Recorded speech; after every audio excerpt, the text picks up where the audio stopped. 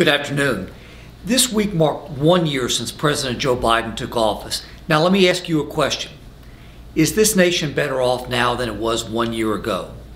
Our country is facing an economic crisis, an energy crisis, a border crisis, an education crisis, a crime crisis, a COVID-19 crisis, and a national security crisis, all due to Joe Biden and congressional Democrats' failed leadership.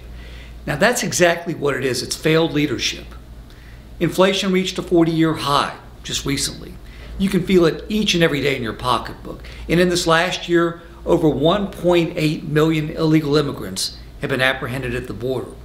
Violent crime skyrocketed across the nation and cities, and remote learning for some is becoming a new normal.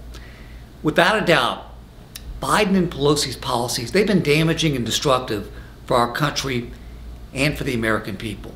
Now, we're going to be talking more about these problems and maybe more importantly about Republican solutions, so stay tuned. Now finally this week we observed the 49th annual March for Life in Washington.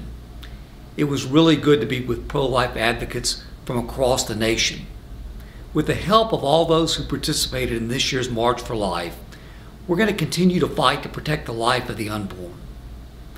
I've always vowed to protect all lives, especially the most innocent and vulnerable among us, and will continue to do so with all my strength and with all my might. Now, as always, if you have any questions, any concerns, or any comments, please don't hesitate to reach out to our offices, either in Washington or back home in West Tennessee. You can also visit my website, kustoff.house.gov, for updates on what we're doing, for statements that we made to the media, and for legislative updates.